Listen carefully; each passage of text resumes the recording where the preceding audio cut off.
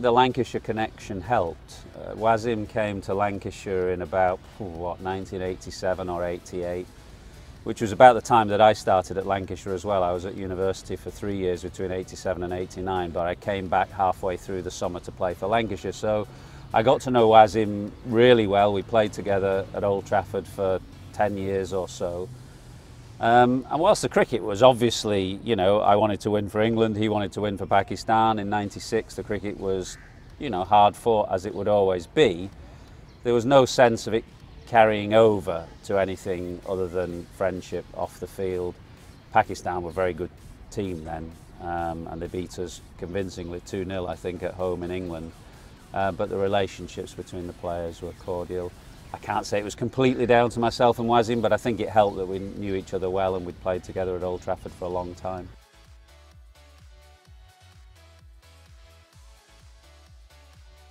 Well, it's been one of the great sadnesses that international cricket left Pakistan for the best part of 7 or 8 years after that attack in 2009.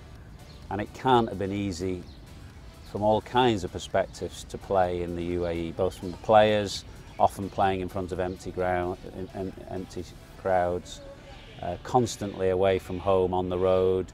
What other team had to play virtually 12 months a year on the road? And then the cost, in terms of financial cost to the PCB, which must have been significant over that period. So given all those disadvantages, for Pakistan to remain competitive, for the game still to be widely followed here in Pakistan, it says a lot about the depth of feeling for the game here in this country, I think. And it's great to see cricket come back now, which is part of the reason I'm here. We're filming a little documentary for the summer about the return of cricket. And so it's fantastic to see teams and players from other countries coming back and feeling, comfortable about coming back to play in Pakistan again.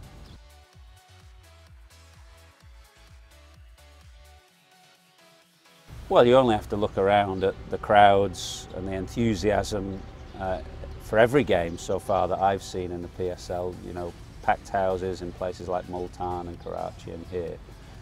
But just as importantly, all those foreign players who have come and will now know that cricket is safe in Pakistan and will be able to tell that message to their players from their own countries. I was in the Pearl Continental last night in the cafe, and there were about 8 or 9 English players gathered around, all chatting. There's Moeen Ali, Ravi Bopara, Tom Banton, Lewis Gregory, Liam Dawson. There's a whole load of them there, and they were all saying how much they've enjoyed the competition. The competition's, it's great standard. They feel perfectly safe here. So that message will get passed back, and that will encourage more players and more teams to come.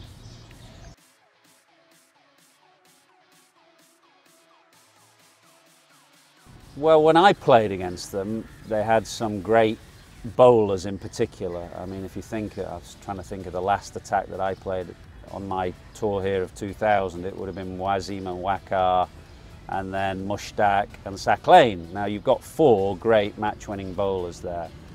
And I think Pakistan have produced great batsmen, of course, and great all-rounders, but I think in recent times, the strength and depth of their bowling, and particularly their kind of wicket-taking bowlers, pace bowlers and mystery spinners, have set them apart.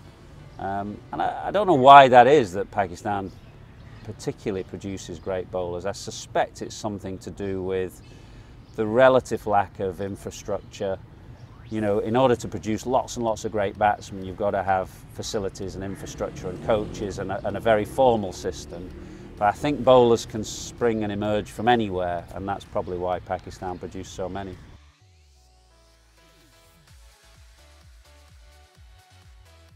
Well, it should be terrific. It's a big summer for England. It won't be as big as last summer because that was the World Cup and the Ashes, which are always slightly different. But we've got Pakistan coming and we've got West Indies coming. And Pakistan have had a very good record against England in recent years in England.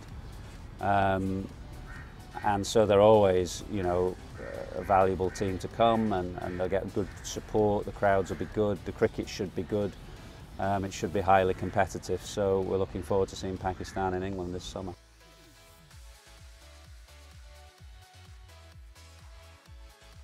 Well, Babar Azam looks a fabulous player to me. You know, he looks so skillful and the game looks so easy to him at times. So very much looking forward to watching him play, which is a challenge for players when they come from the subcontinent to England. You know, in the last 2 or 3 years in England, the conditions have been extreme actually, with the Duke's ball and the floodlights and the way the ball has moved around. So it's going to be a challenge for all Pakistan's batsmen, but I should think he'll be up to it.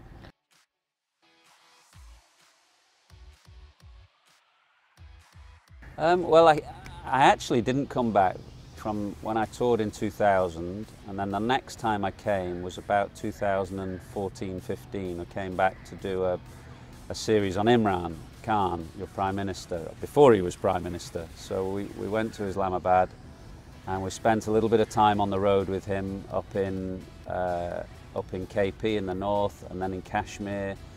And then we did a big long sit-down interview with him at his house in Islamabad, and we're talking really about his political aspirations and, you know, his hopes and dreams of becoming Prime Minister. And we did a long sit-down with him, about an hour and a half, and his final words to me were, "One day I'm going to win," and he has won, obviously. So hoping to catch up with him in a couple of days' time as well.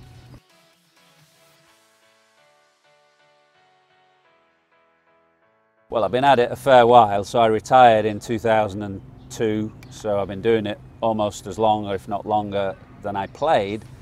I've been lucky with the people that I've worked with at Sky in England, who continue to, you know, cover the game well, have the resources to do it well. They allow us to come to places like Pakistan and do these documentaries, whether it's on Imran or the return of cricket here.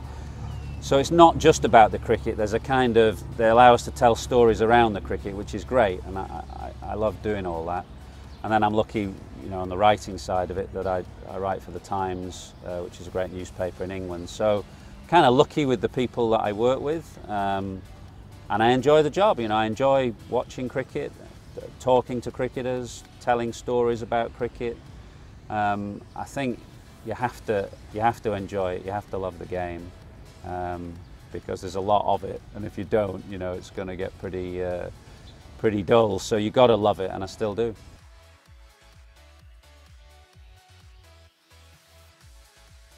It's not easy, and I don't feel it's my job to criticise. I think it's your job to speak honestly and truthfully.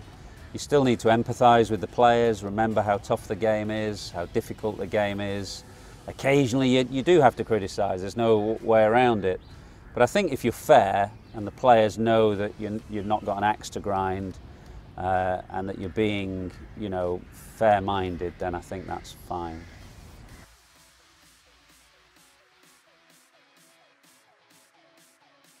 Well, I don't really regard myself as having a team. I mean, I'm English, obviously, and I want England to win.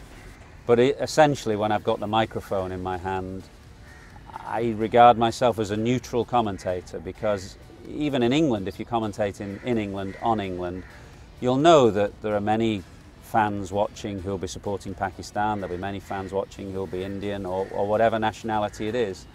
So I think it's important to maintain a bit of neutrality. That's maybe an old-fashioned view, I don't know, but I still think it's quite important to do that as a broadcaster. So I never use the word we, you know, I always kind of speak neutrally as a commentator.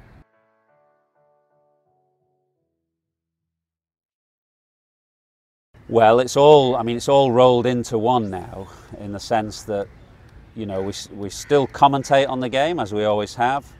I'll still write 1,000 words on a game as I always have, but obviously we're aware now that social media is very important.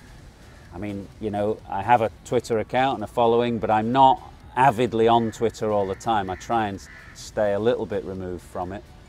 But, you know, around the cricket and the coverage, we will do short clips, we will do 2 or 3 minute pieces. We're aware that, you know, people of a different generation want shorter clips on social media, and that's how the game is followed. So you have to be aware of all kinds of media, old media, new media, and you have to try and be adept at bringing it all together and doing both sides of it.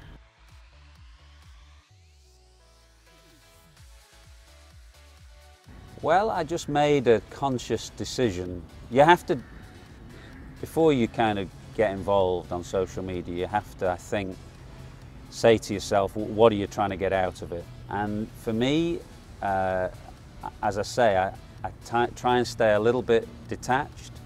I try and stay fairly rational on there, because it's not always a rational place. And of course, other people use it differently. And they'll use it to create controversy and drive, followers to them, or try and get as many clicks as possible. But it's just not, how I do it, and I've kind of made that decision, and I'm going to stick with it for a while. I'm not saying it's the right thing to do, and I'm not telling other people how to do it, but that's just kind of I'm comfortable with that.